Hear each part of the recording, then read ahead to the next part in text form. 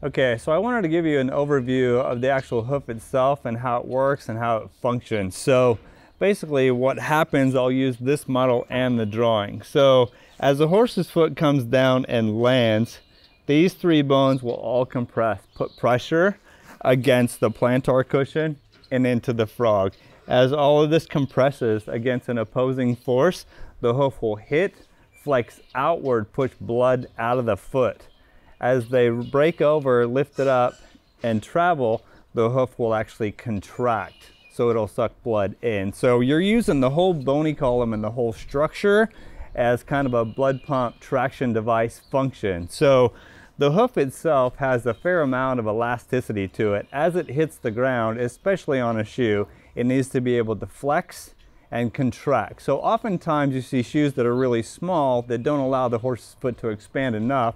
So at that point, you'll lose a little bit of blood flow.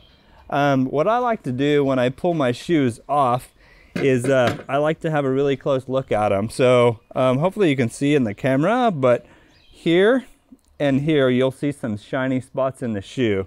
So what that is the horse's foot expanding and contracting as he's hitting the ground and moving. One thing to keep in mind, you'll notice the shiny part doesn't go all the way to the outside. So that's telling me that I'm leaving enough width in this horse's shoe for his foot to expand and contract and function properly. Blood flow is huge, flexion is huge. If you lose blood flow, then you have issues. So anything that loses blood flow has issues. So just a brief example of how it works. Later on, I'll explain the elasticity, function, and flex of the foot a little further.